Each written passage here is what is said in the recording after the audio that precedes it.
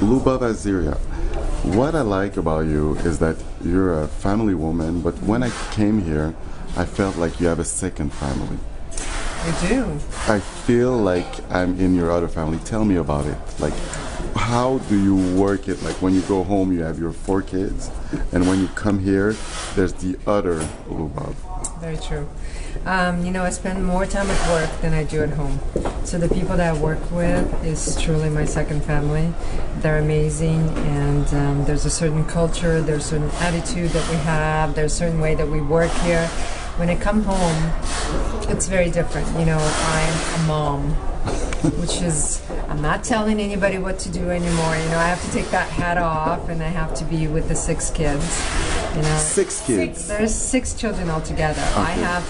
There's 3 with Max from his first marriage, who are much older. 2 of them live still with us, and 3 younger kids. Okay. And when you come here, like, who decides? Max decides, you decide, or you just look and you let things go with the flow? Well, you know what? I think one of the things that's important is the way Max and I work. Max is very global and I'm detailed oriented. So Max sets the vision and I roll up my sleeves and try to execute that vision, or actually do execute the vision. So it's a collaboration. You know, I don't question his decisions. I believe that what he does is the right for the company, and hopefully he doesn't question my decisions, what I feel the heart of the company should be like. When did you start working with Max? Because Max has been working for a long time. When did he bought you in the company? 20 years ago. 20 years ago. Yeah. I met him at a job interview. Oh, really? Yeah, that's how we met. I came for a job interview as a designer, and he hired me, and that's how we started.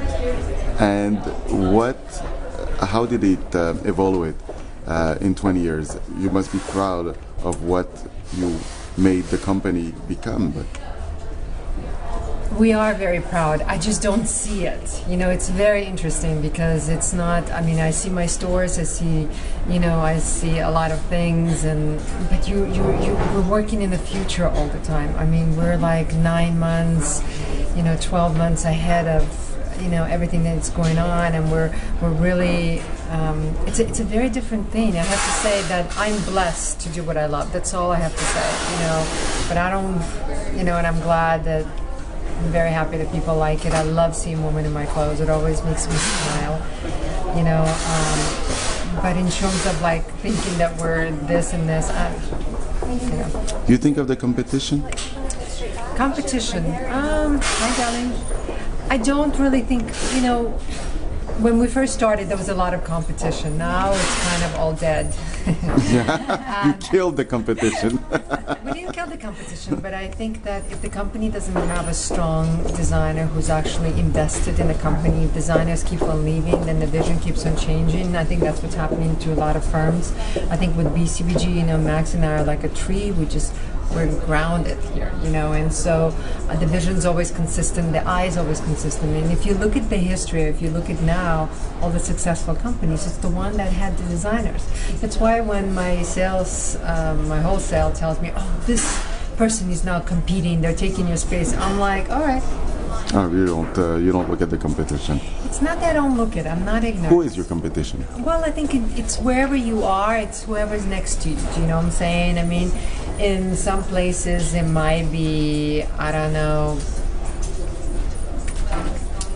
who am I next to? I have no idea right now, I'm blanking out, but whoever is next to us, like next, and the customer happens to go into the store and buy their product, come back to our store. So, you know, but the thing is that we have a niche, you know, we dress women who like being dressed up. You know, we're a dressed up company, we're not dressed down. So when you're talking about, you know, competition, you need somebody who makes evening wear. You need somebody who's in our price point. You need somebody who, you know, always changes and delivers 200 new styles every month. I mean, you really, I mean, we have a formula of our own. We have our own way of thinking, you know, so I don't know, there's going to be always somebody lower price, there's always going to be somebody higher price, there's always going to be somebody better, somebody not. You know, the thing is I want to do is, I'm not really in interested in being trendy and being on trend and being hot. I'm interested in being relevant to the woman that wears my clothes. I think if she feels like it's a good investment, she's going to buy it. You know, because at the end of the day, you know, I have all the clothes I will ever need for the rest of my life. So when it comes to designing, I'm really designing for her. You just showed a new collection today. You've been working on this for maybe like 6 months, a year. We expected you to go back home after and said done, and you're working. You're still working. You're at it. What are you doing after? Like, what is there to do? Well, there's another 2 shows. And Max Hazard is, you know, again, very personal line to me because it's your baby, yeah? It's my baby, and this is one of the things that the biggest mystery to me, because I think anybody who works at Bcbg, it's probably their favorite line, and it's the one that doesn't perform.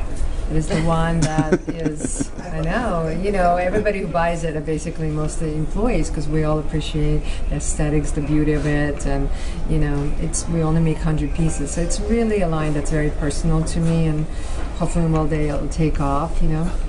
And last question, you live in LA, you show your stuff everywhere around the world, but you show it in New York. When you design, do you think of the LA woman? Do you think of the New York woman? Do you think of, oh, that would work in Canada? How do you... I think of a working woman anywhere, you know. Yeah. I really don't feel that we have seasons anymore. Okay.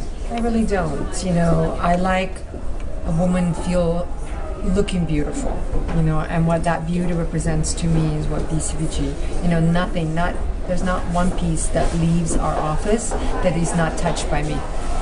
I fit every single, I mean, both of the dresses that you ladies are wearing, I mean, everything, every single thing, every thread I choose.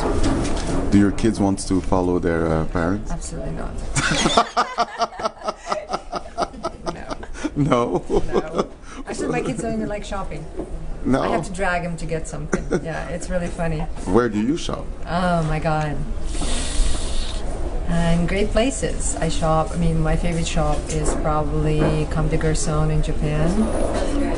Love Junior Watanabe. I also like Martin Margiela. I think those are kind of my, and I support designers, you know, like I love Dries Van Noten. I don't buy the whole thing, but I'll buy a particular piece from him. I support young designers as well, you know, but I'm not such a big shopper. I'm more of, you know, I think designers are like treasure, you know, we're like pirates. We're like treasure hunting. You know, it's the whole thing of finding piece that's so unique and then you recreate into something else, you know. Well, thank you for opening that treasure and showing us a beautiful collection. You're so welcome. Thank you. Thank you very much. Yours.